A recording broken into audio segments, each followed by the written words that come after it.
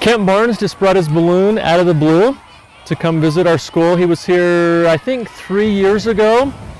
And they just come out in conjunction with the Antelope Island Balloon Stampede that they have Labor Day weekend. Did a 20-minute assembly at the beginning, teaching kids about the history of ballooning, the science that goes behind it, the preparation that he had to go through to get licensed, study the weather. And then he also explained the preparations and plans that go into preparing, even for something as simple as just going up and down. The time that people flew was on November 21st, 1783, and Ben Franklin, you guys know who Ben Franklin is, right? Yeah. Ben Franklin was there, and he actually saw that. And it was about 10 years later that the first balloons flew in North America, and it wasn't until 120 years later that the Wright brothers made their first flight. So we've actually been flying hot air balloons for much longer than we've been flying airplanes. Well, it was kind of amazing because being able to see how big they are and like the colors and how awesome the designs are. I learned that actually hot air balloons have been around longer than airplanes, and also that the first hot air balloon came from India. We did a random drawing for teachers that selected that they wanted a chance to go up.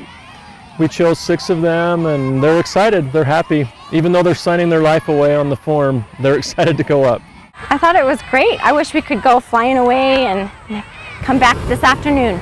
I think it's a fun kickoff for the beginning of the school year, and do something fun that the kids can remember, and maybe you can write about it. I think Davis School District's incredibly fortunate that they've got the support from the Antelope Island Balloon Committee and from the Air Force Association to help fund this. Without their support, you know, there's just no way this could happen. I mean, they do a great job, and we're really proud to support both the Air Force Association and the Antelope Island Balloon Stampede. I think the reception from the kids is really outstanding.